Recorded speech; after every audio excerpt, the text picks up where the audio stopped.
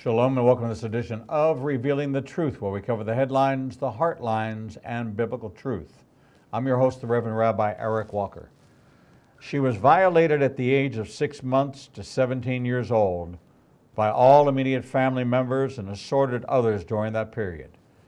Today, the term is trafficking, but back then there was no place to run for help or safety. Her desire for justice led to law school, but she realized justice is less about law and more about action. Andi Buerger is an international speaker, corporate trainer, educator, business owner, writer, media talent, public relations and marketing consultant, nonprofit executive, and community ambassador. Born in Inglewood, California, Andi graduated Marywood High School in 1980. She then received her bachelor's degree in business administration with minors in communication and economics from Loyola Marymount in 1983. In 1988, she completed her law degree from Western State University College of Law. Here to tell her story about being trafficked and her story of co-founding Beulah's Place to help at-risk homeless teens who have been victimized and discarded to die on the streets is Andi Buerger. Andi, welcome to Revealing the Truth.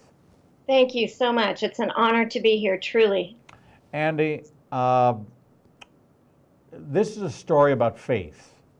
And although in the bio faith is not mentioned, faith is what this was all about. And this faith journey was more than your journey through trafficking. Your faith journey was more than all these accomplishments and credentials, although your experiences may have caused you maybe to want to go the extra 10 miles past where everybody else would go because you had a personal passion for this. Take us first through your faith journey, and then we'll talk about the years of being trafficked. Sure.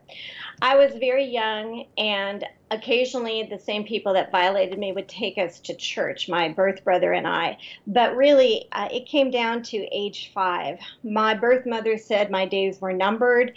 She had already tried to end my life before, and at that particular moment, the abuse, physically, sexually, otherwise, was so bad. I went out to the curb of our house, and I waited for a car to be coming by fast enough to jump in front of. So at 5, it was my first attempt at suicide, and that's kind of where God actually met me. I remember that normally busy street had absolutely no car coming that afternoon. And as I waited and waited, I looked up into the big blue sky. I was just a little girl, and I thought, wow, somebody must have made this big sky. There has to be something or someone bigger than the people that are hurting me, than the life I have. But at that time, being 6 feet under sounded a lot better than being able to stay in that house. So I heard this gentle voice in my heart saying, this is not the way. I have a plan for you. And for whatever reason, as I looked into the sky, I believed it. And so when I went back up the hill to the garage, I remember leaning against the garage saying, if you keep me alive, I will do whatever you call me to do. Now, how a 5-year-old would have that understanding, I don't know, but God was merciful enough to give that to me. Of course, the years didn't exactly work out as well as I thought they would, and 18 was a long ways away from 5, but as I went through the difficulties that I did, God always showed himself either in a stranger or a teacher or some kind of momentary break from the chaos and the ugliness and the evil in the house. I did try a couple more times to end my life because things were so bad. It escalated as I got into what would be middle school now and in the preteens. But at one point, I realized that I either had to live fully and trust that God really had my back and had my heart, or I had to end it completely. And I'd already gone through so much pain, so when I prayed, I was 16, I said, okay, I am not going to do this anymore. I'm going to live, and I'm going to trust that you have a purpose for my life, Lord. And that's what I did. I just leaned into him with very, very childlike faith. I didn't really have an experiential knowledge of his love. It was very intellectual, but that's what I had, and that's what I clung to. And in one moment, he showed me a little bit of what that heart was. I went to church and there was this woman and she was radiant. She just glowed from head to toe, blonde hair, blue eyes, beautiful smile. She was talking to a gentleman about how much Jesus loved children. And I thought, well, I'm kind of a child. Maybe he loves me too. And I want to be like that woman. I want to radiate. I want to glow. And if that's how happy she is, then that's what I want. And so that's really what the basis was. Very childlike faith. Even today, I have a very childlike faith, but much more intimate with the Lord. Andy, in your opening comments, you said the same people who were sexually abusing you were the same ones that took you to church. Yes. And I know that doesn't sit well with a lot of people, but that's the truth. Well, it actually is more common than most people know. Yes. And we're seeing these exposés now come out, these investigations now going on in 20 cities, major cities where the Archdiocese is headquartered in 20 major cities. And sexual sin is rampant. Trafficking is something that's such an atrocity that having been the victim of human trafficking within your own family and whoever else they decided to peddle you to, they felt perfectly comfortable in doing so. How did this impact your relationship with them when you came to a knowledge of faith and a realization of how violated you were being? That's a complicated question, but I'll do my best to express. They never did come to the acceptance that anything had happened in our home. And back then, because I was born in 62, you didn't tell anybody, there weren't places to go, and you definitely didn't speak about it even to family members. We were moved a lot because I think once my birth mother got comfortable or people started to know her, we had to move because then they might find out the cycle. And when she became a teacher, it was even more evident that she could be found out. So to go back to the question, I never really resolved with the perpetrators in my life. I went to counseling way late in my early 30s, and that's kind of where I began to express all the things that had happened. So my cover was to be that overachiever, the peacemaker, the driven person, so that nobody got too close to me. And then if I had to be seen with them, because I didn't move out until I was probably 20, just before law school, I didn't know I could be free mentally and emotionally. All the bad self-talk kept me trapped. But as God and I grew together, so to speak, I got more courageous and I went to college, finished early, went to law school, again, trying to find that place where I fit and where I could shine and maybe not feel so bad about myself. Andy, did you have siblings? I do. I have one birth brother who is not in contact with me ever since he acknowledged that we had been abused, and that was probably 15, 16 years ago. He does not want to be contacted or found. He is very much a loner and did not get the good God that I got. He sees him as a very punitive God. As you began to go through counseling and address both your drive for excellence, your drive for accomplishment to compensate for the degradation that you had suffered, that the extreme end of abuse to overachieving, that delta between the two is great. And it's natural that you would want to do that. You either wallow in defeat and never climb out of it, or you run as fast as you can, as high as you possibly can, until you no longer can run because you can't outrun the problem. Whatever you had in the past, you always carry with you until you cut the tie to it. How were you able to cut those ties to where you could emotionally be connected? Did you find marriage? Did you find family? Did you find that your satisfaction was only in your career? Great questions. First of all, I did work on the forgiveness part, which people are always amazed at. But here's the thing. if you hold on to something and you never let it go, I don't believe that you can be open to God's blessings. And I had to work very, very hard. Each of the perpetrators, the Lord and I would take long walks. I would be, no way, I'm not doing it. If you want me to forgive them, you have to do it through me, because there's no way. I don't ever want to be associated with these people. So the Lord had to work on my heart. And in a matter of maybe 3 or 4 days, I would be able to release and relinquish what I wanted and allowed God to do what he needed and wanted to do in my life. Because forgiveness, as you know, is not for the other person, it's for you. And if I kept all that bitterness, anger, ugliness inside, who knows, I might have ended up with cancer, become a prostitute, or something else that was not God's way for me. So each of them I did end up forgiving. My birth father had a massive heart attack, and I was told about it. And I actually went to see him in the hospital. He couldn't talk, but I looked at him and I said, I forgive you. Not because I wanted to go and say that, but because the Lord asked me to. And I felt that I had been so blessed at that point that that was the least I could do in love for God, not in love for the birth father or any of that stuff. But I also did marry somebody that was not good for me. That's also a natural course of abuse victims. Sometimes we choose poor partners, and I did. But in that process, that's where I went to counseling for 3 years. And I had a great counselor who helped me get all the identities out, kind of work through the way to communicate, how to get my needs met, what I wanted. And I knew that I would never have married that man if I had known what I had known through counseling.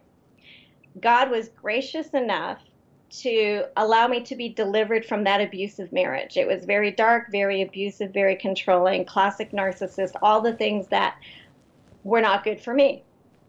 But in his grace and mercy, a couple years after the divorce, he brought the most amazing human I've ever met, and that is my husband of 19 years today. So, out of what the enemy meant for evil, God worked for his good. Absolutely. Even when we can't see God working, he always is. He loves his children, but sometimes we feel pretty dirty inside or shamed, and we don't believe that he could love something that smells like yesterday's garbage, which is what I felt like, even though I had success and I had the outside things, the image of being okay. Andi, as you look back on this and you look at the impact it had on you, you exhibited the behaviors of overachievement, but when it came to self-esteem, self-worth, those kind of things, your definition of who you were was not a godly definition, it was a worldly definition. That's correct. I would look at myself and see all the flaws, everything that was wrong with me. And because of what happened in my life, I would never wear anything that flattered my figure. I would never give anybody any reason to look at me. And that took God and I a long time. And eventually, as I understood his image and what I should be, I could look in the mirror day to day and say, you're not perfect. You've got a lot of stuff to work on, but today you're okay. And so that's one of the exercises I try and help others with, because you have to see the God in you. Otherwise, we would be hateful creatures. We would never shine for him. How large, and I want you to use this maybe 10 minutes to really give us a hard education on human trafficking. Okay. As much information as you possibly can pour into this period of time, statistics, how rampant it is, how insidious it is, how it's often family, people, you're 10 years younger than me. There was never any discussion whatsoever of anything. I wouldn't have ever known if one of my siblings or neighbors or anyone. This was just not anything that was discussed in the world, but yet it was still going on at that time. So Yeah. help us understand the magnitude of sex trafficking and the violation of children and the predatory nature of those that take advantage of children. Okay. I am not a statistician, but I will give you what I do know. Right now, sex trafficking, child trafficking, human trafficking, that whole ball of wax is the second largest illegal enterprise in the United States today. Probably number one in the world, but I don't know about the drug trade, so I can't speak to that. But in the U.S., and here's the thing, just as we talked about earlier, it happens in churches. And what happens? Churches relocate the predators and they will repeat the behavior elsewhere. And it happens in schools. We know that. It happens everywhere. However, the overall national awareness is not where it needs to be because there's still a lot of places where, well, that can't happen here. I know, little Joey's parents or whoever, they're not understanding that a child snatched, we have 48 hours before a child that's on the street or a teen that's on the street will be taken up into trafficking or approached for trafficking purposes. And depending on the part of the country you're in, where I live, there is not a 7-Eleven on every corner. There's not a way to get food readily all the time. So you get hungry, you get cold, and as a young person, you'll take whatever comes your way. So trafficking happens for greed and perversion. In my case, it was strictly perversion. I don't know if they even knew they could make money off of that back then. But at this point in our nation, it's all about the money and the power. And here's the thing, drugs, if somebody has to traffic drugs, you have to make the drug, you have to package it, you have to get there's a lot of process where you can get arrested or caught doing that. But let's say you take your girlfriend to a party where 6 of your friends are and you pass her around for money. There's not really a way to get caught, and generally the girl is too ashamed to show up. Here's what I know. If somebody's been truly victimized, at some point they come forth and they speak, unless they're intimidated, terrorized, or somebody forces them into lying, which is very often. But as an example, even on college campuses, a friend of mine who's an ex-Navy SEAL who works with a lot of anti-trafficking organizations, he told me a story where they actually will pay young men $1,500 sometimes, maybe more, to target a girl, maybe the one that's a little shyer or is disenfranchised from the popular kids or, something like that. He gets to know her, maybe takes her out for a Coke or something, earns her trust temporarily. And then the next day or the next night, he takes her someplace where there are more boys, and the girl never returns back the same way she left. Okay? With some of the kids that we work with, same thing. One of our girls, she was taken away from her mother at 2.5 because the mother sexually violated her. Given to a father who didn't want the child. He beats her up. And so when she begins to run away, she's constantly returned back to the same people that are abusing her, and it's a terrible cycle. So the predators, as you mentioned, a couple of years ago, the common profile was a white male, 35 to 45 years old, with a family living in a gated community.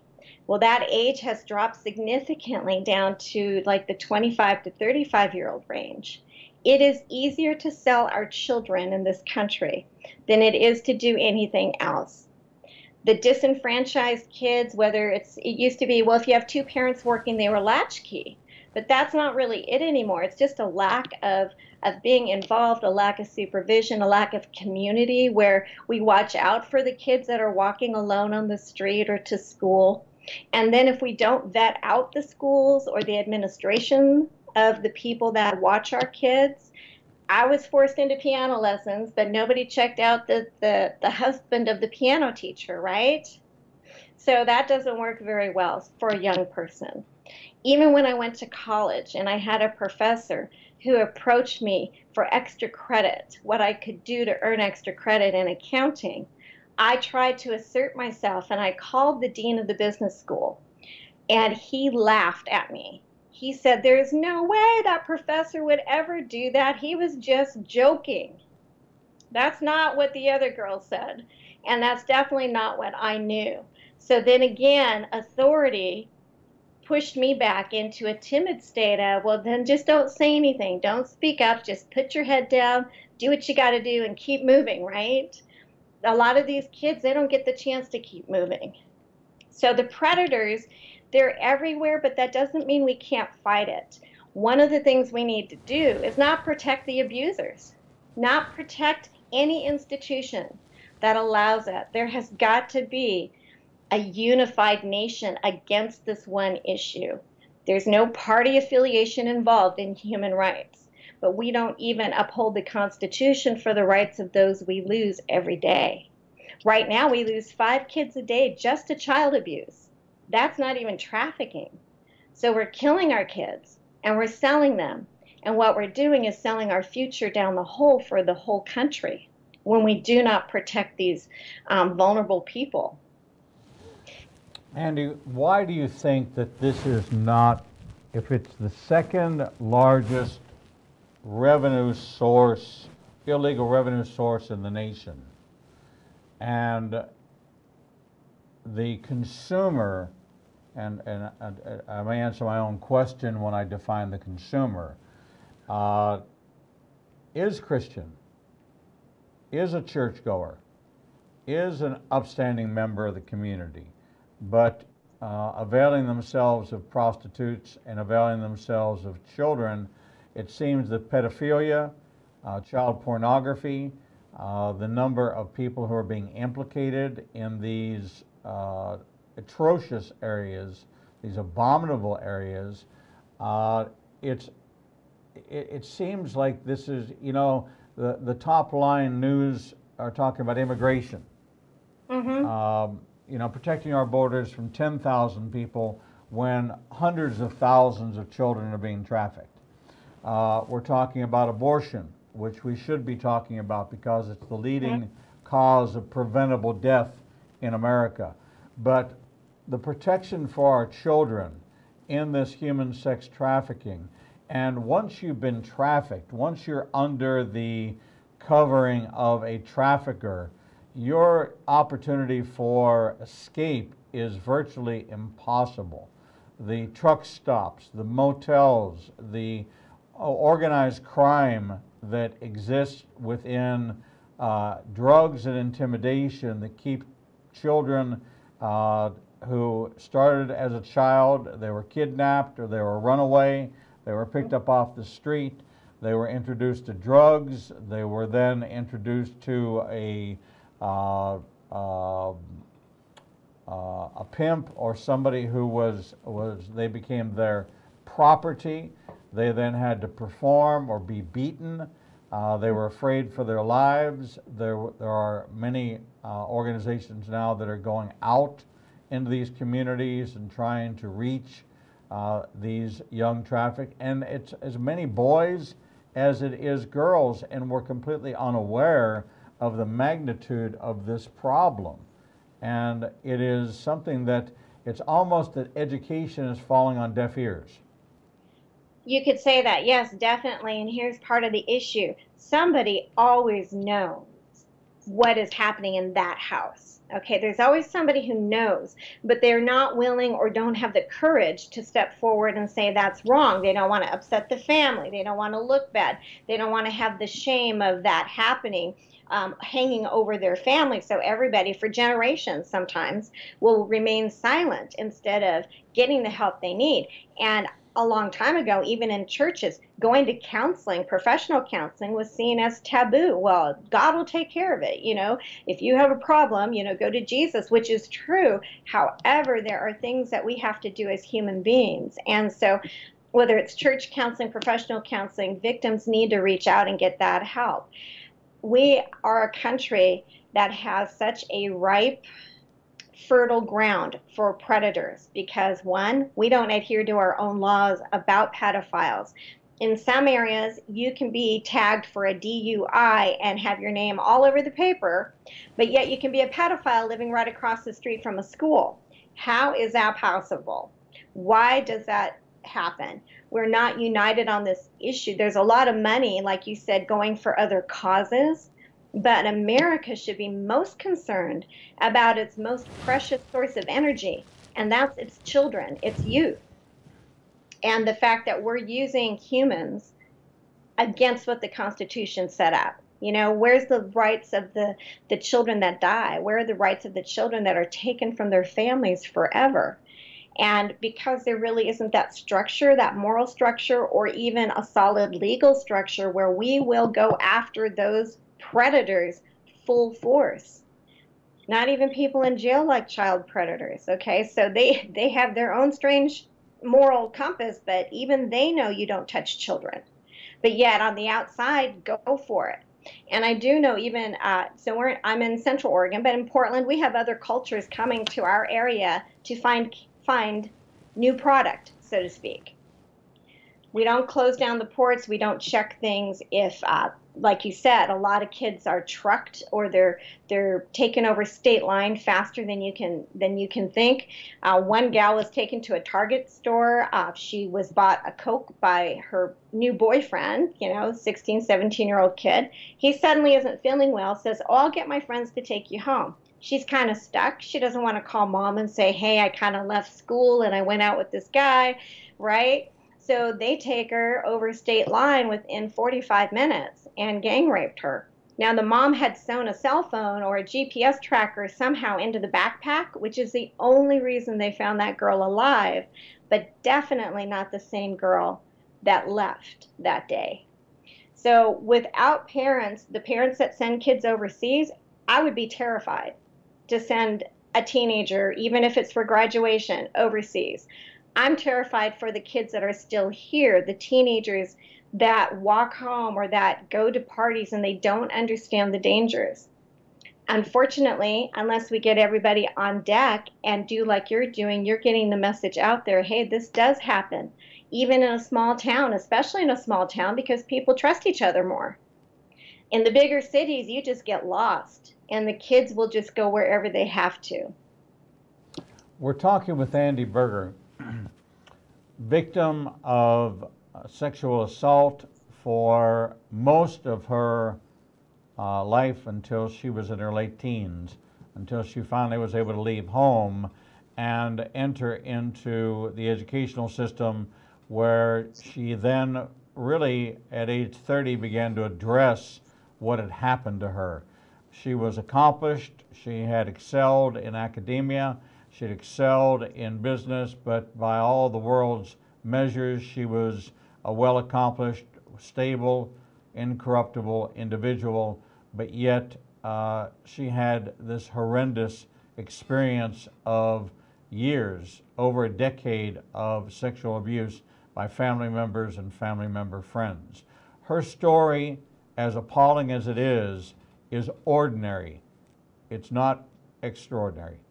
It is more common than any of us want to believe that it's happening right under our eyes, in our churches, in our businesses, in our truck stops, in our motels, in our homes, in our churches, in every kind of environment, in our classrooms, in our schools. Our ability to recognize this as the second leading revenue source in the United States, illegal revenue source in the United States, is something that is eluding legislation, eluding Congress, and eluding the media. And it's time to put a stop to the ostrich attitude of burying our heads in the sand and not bubbling this up to being one of the nation's most important issues. We're going to take a short break, and when we come back with Andi, we're going to talk about Beulah's Place, which is something that she's done and created, a nonprofit organization providing temporary shelters for at-risk homeless teen boys and girls. But what we as a nation, and what the clarion call is for our nation, to get to our legislators, both in our state houses and in our federal houses of representatives and legislation, to enact laws which are going to be enforced by law enforcement. Not like this liberal policy of whether or not somebody can form a sanctuary city because of illegal immigration. This is something that violates the child and changes the child forever. Andi is a praise report to the restorative power of God, but she is the exception, not the rule. the average trafficked young woman finds herself addicted to drugs, winds up either in jail or winds up dead. And this could happen to your daughter or your son unless we speak out and do something about it. We're going to take a short break, and when we come back, we'll rejoin Andi Buerger of Beulah House. We'll be right back. Shalom, I'm the Reverend Rabbi Eric Walker, and I've got a question for you. What do you think they're doing with your DNA? Oh, you know that 23andMe kit that you sent off and you got back that report that told you you were Irish, you were French, you were Jewish? Wonder who's interested in that information. It's not like you've sent it off to a database with millions of other people and they can steal your identity, and who would really be interested in that information other than you? Well, maybe your friends and family, but there's one, yes, one who is so interested in your DNA that it would be something that would make you afraid. And that is Satan himself. Why would Satan be interested in your DNA? Because there is a Y chromosome marker that determines whether or not you are in the line of Aaron. That's right, the biblical line of Aaron the priest. That's because if the priesthood comes back and the high priest takes his role as the head of the Sanhedrin, they will be the ones to call for the return of Jesus. Well, what can they do with your DNA? Well, there are 40-plus countries weaponizing DNA today. And imagine if Satan could weaponize your DNA and use that Y chromosome marker to take out the line of the high priest, then Jesus doesn't come back. That is the plot behind the best-selling book, The Codex, now out in second edition. On Kindle, $2.99, also available in paperback. This is a biblical thriller beyond comparison that's going to take you on an incredible journey to understand what they could do with your DNA. I also want to encourage you to visit our website, ignitingnation.com, and click on special offers. There you're going to find the yellow cover of this book, The 7 Laws of Abundant Living, Lessons Learned from the Tree of Life. We're going to take you on a journey in the Garden of Eden to the seed, the ground, all the way out to the fruit that reveals things of the natural that God is trying to reveal supernatural truths. Contained within these pages are 7 laws and 7 lessons within each law. They're going to take you on an incredible journey of understanding about the life you live and the fruit you bear. I want to encourage you to click on that yellow cover. We're going to ask for your email. Now, we won't send you spam because spam is not kosher, but we will send you the first chapter of this book. I want to encourage you to get 7 Laws of Abundant Living, Lessons Learned from the Tree of Life. You can get it on Amazon, you can get it on Barnes & Noble, you can get it at Books A Million, wherever great Christian books are sold. Take this journey with me to the Tree of Life in the Garden of Eden, and to the Tree of Life we see again at the River of Life. Get your copy today. Shalom, I'm the Reverend Rabbi Eric Walker, and I've got a question for you. What do you think they're doing with your DNA? Oh, you know that 23andMe kit that you sent off and you got back that report that told you you were Irish, you were French, you were Jewish? Wonder who's interested in that information. It's not like you've sent it off to a database with millions of other people and they can steal your identity, and who would really be interested in that information other than you? Well, maybe your friends and family, but there's one, yes, one who is so interested in your DNA that it would be something that would make you afraid. And that is Satan himself. Why would Satan be interested in your DNA? Because there is a Y chromosome marker that determines whether or not you are in the line of Aaron. That's right, the biblical line of Aaron the priest. That's because if the priesthood comes back and the high priest takes his role as the head of the Sanhedrin, they will be the ones to call for the return of Jesus. Well, what can they do with your DNA? Well, there are 40-plus countries weaponizing DNA today. And imagine if Satan could weaponize your DNA and use that Y chromosome marker to take out the line of the high priest, then Jesus doesn't come back. That is the plot behind the best-selling book, The Codex, now out in second edition. On Kindle, $2.99, also available in paperback. This is a biblical thriller beyond comparison that's going to take you on an incredible journey to understand what they could do with your DNA. I also want to encourage you to visit our website, ignitingnation.com, and click on special offers. There you're going to find the yellow cover of this book, The 7 Laws of Abundant Living, Lessons Learned from the Tree of Life. We're going to take you on a journey in the Garden of Eden to the seed, the ground, all the way out to the fruit that reveals things of the natural that God is trying to reveal supernatural truths. Contained within these pages are 7 laws and 7 lessons within each law. They're going to take you on an incredible journey of understanding about the life you live and the fruit you bear. I want to encourage you to click on that yellow cover. We're going to ask for your email. Now, we won't send you spam because spam is not kosher, but we will send you the first chapter of this book. I want to encourage you to get 7 Laws of Abundant Living, Lessons Learned from the Tree of Life. You can get it on Amazon. You can get it on Barnes & Noble. You can get it at Books A Million, wherever great Christian books are sold. Take this journey with me to the Tree of Life in the Garden of Eden and to the Tree of Life we see again at the River of Life. Get your copy today. Shalom and welcome back to this edition of Revealing the Truth, where we cover the headlines, the heartlines, and biblical truth. I'm your host, the Reverend Rabbi Eric Walker, and we're talking to Andi Buerger, co-founder of Beulah's House, a home for young, troubled, and in danger teenagers, and someone who was sexually trafficked as a child and as a young adult. Andi, welcome back to the program. Thank you. Andi, when we open up, I ask about some backgrounds and statistics. I want to read this to you so we can see how large a problem this is. And we tend to think that human trafficking is only sexual. It is as much forced labor as it is sexual. So although slavery, and I'm taking this from polarisproject.org, although slavery is common thought to be a thing of the past, human traffickers generate hundreds of billions of dollars in profits by trapping millions of people in horrific situations around the world, including here in the United States.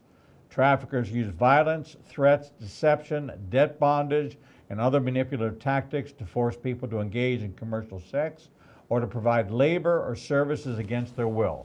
While more research is needed on the scope of human trafficking, below are a few key statistics. The International Labor Organization estimates that there are 40.3 million victims of human trafficking globally. 81% of them are trapped in forced labor. 25% of them are children. 75% of them are women and girls. The International Labor Organization estimates that forced labor and human trafficking is a $150 billion industry worldwide.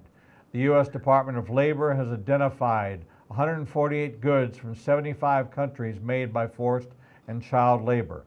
In 2017, an estimated 1 out of every 7 endangered runaways reported to the National Center for Missing and Exploiting Children were likely child sex trafficking victims. Of those, 88% were in the care of social services or foster care when they ran.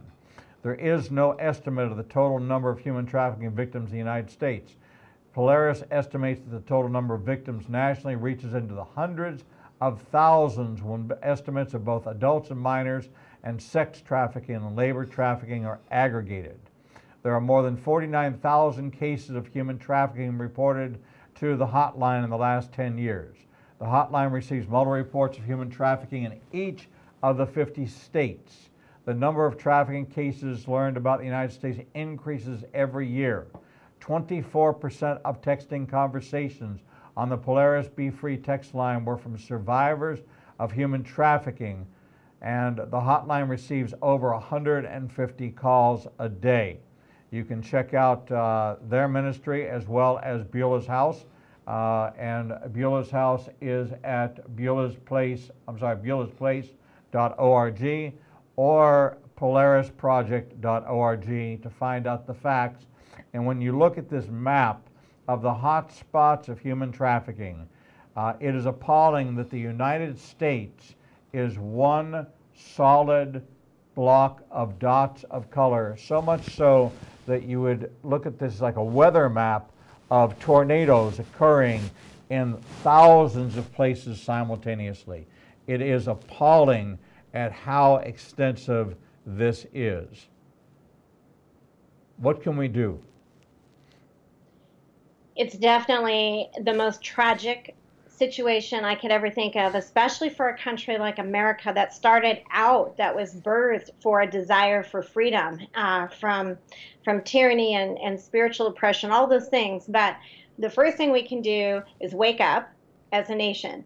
The second thing is we need to decide to rally, to create our own media frenzy about the need for this to be all over the news, the front page, all of that stuff. It may not be as sensational as the other things that are being thrown out there in a big smokescreen of misdirection, but this is a hideous representation of our values in our country. So the other part of it is like Beulah's Place. My husband and I started it 10 years ago, and we knew we wanted to do something for the youth in our area, and there wasn't a lot out there.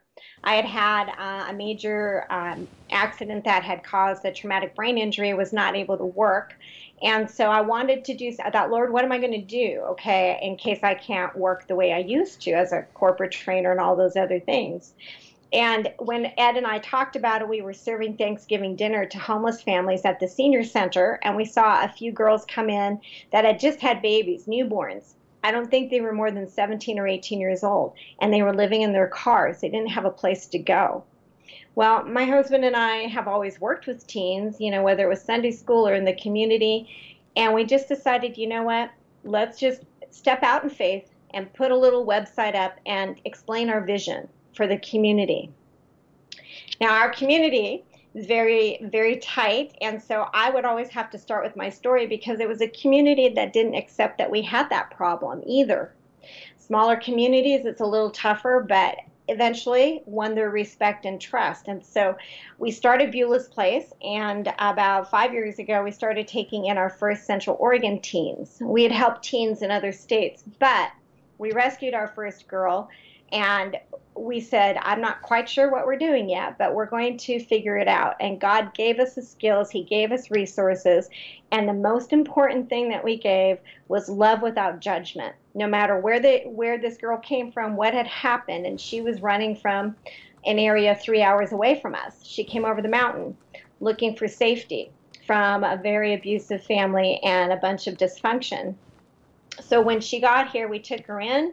We loved her. She came to actually know God through us, and even though we're not a religious organization, we're a public nonprofit, 501c3, but she went to church and she found a place with God after being hurt by church people. So it took a long process, but after we took that first girl in, we just kept taking them in, and our program's about 3 to 5 months when we house them. So Ed and I have had 16 of these kids in our house before, not at the same time, but we've put them through, and we've used other safe houses for the boys and the girls that we rescue. The boys are harder to come forward to say I've been hurt or I need something, but when they do, we work with them and we make sure that they're okay as well. So loving without judgment, and then figuring out what is their need. Do they need medical? Do they need safety? What can we do for them? And basically, like the Good Samaritan, we make sure that they have everything and that we prepare them for young adulthood. And how we do that is we require that they complete high school education, and we require that they have a job within a week or two of coming to us, which we help facilitate. Because if you're homeless and you're dirty and you don't have a bank account, it's really hard to get a job. And when you don't feel good about yourself, it's hard to present well. So once they eat and they sleep and they're cleaned up and they have decent clothes and they've had time to decompress a little bit, then we get them ready for a job. And they have to maintain that job while they're with us. So of the 35 that we've housed over the last few years, 5 are in college. 1 started her own family. And we've got many others wanting to be part of the program, which is why we're in the process of buying a building that will help with that. But here's the other part of trafficked victims, of those that survive but maybe run out of gas before they have a chance to really see God's purpose for them. We have a high suicide rate in the 14 to 19-year-old range. And I know there's a lot of suicide among other populations, but for us, when they take their life, we can't help them, obviously. We can't figure out what we can do for them. And so we're hoping by expanding, we're going to have more opportunities to reach these kids that are confused, that are caught between either lifestyle or cultural differences because they've been disenfranchised from safe, viable family or extended family members.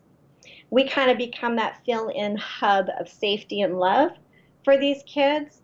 And if I could, I would adopt them all. Don't know where I would put them all, but I would adopt all of them.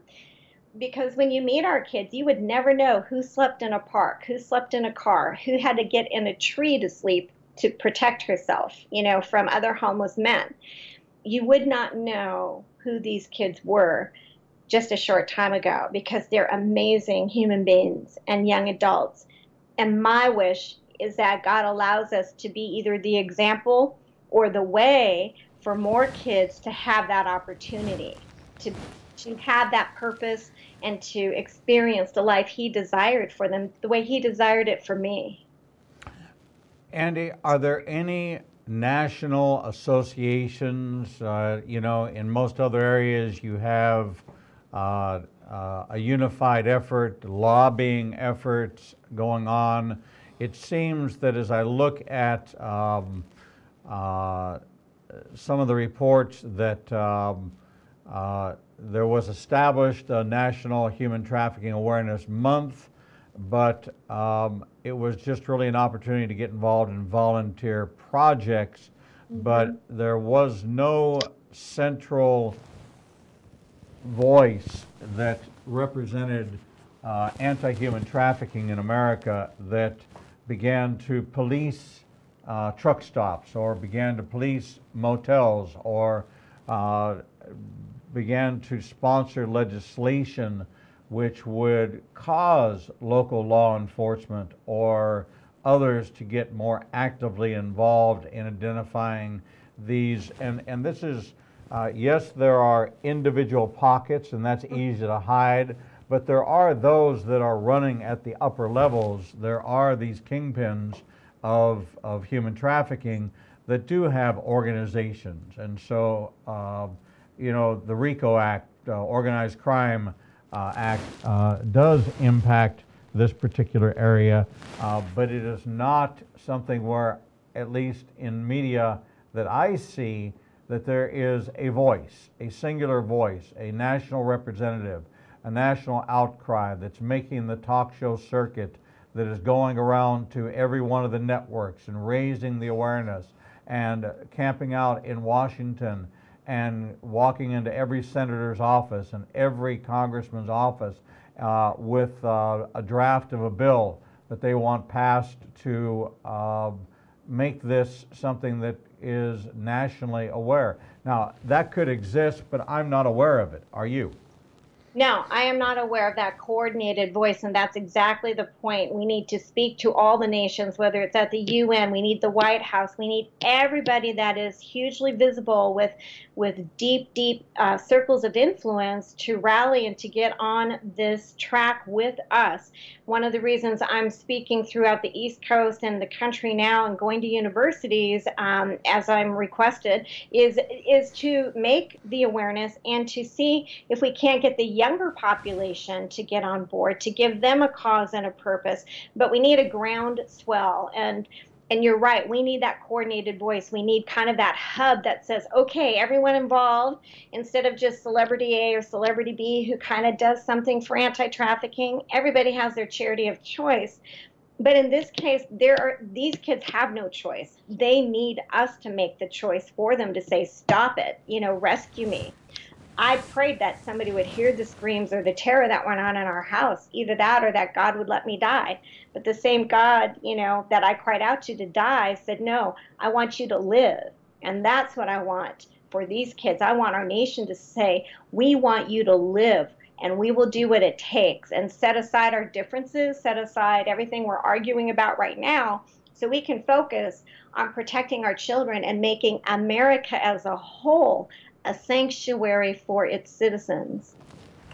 It's really quite interesting that your divorce is just a statistic in so many broken marriages because of what you brought into the marriage was broken, and you attracted, broken attracts broken.